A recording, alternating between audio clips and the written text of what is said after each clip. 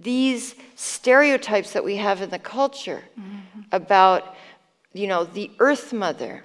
I wanted to literally turn all this on its head. But why are we afraid of mothers? Because we were all so dependent on them when we, after we were born. The human infant is one of the most dependent mammals that exists, right? If not the most.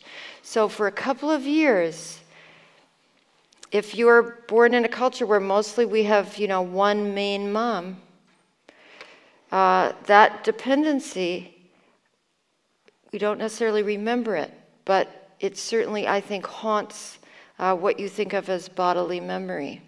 And maybe for men, it's even harder to think that you were once attached by an umbilical cord to this huge person.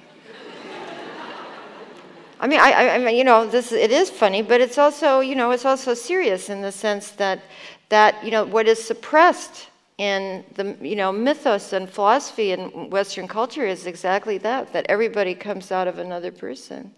And so this birth issue is often suppressed. For example, where are the birth paintings?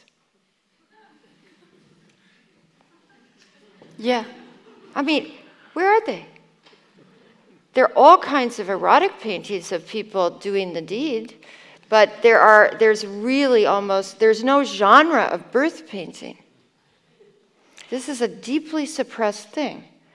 And the fact that I think we are made from others, I mean, all of us are made through others. We're made through those early rhythms of attachment when we're infants between, the infant and the beloved parent. Yeah. And those passions run very strong. So I think there are probably reasons to suppress the maternal figure, but it's good to know that that's what's happening.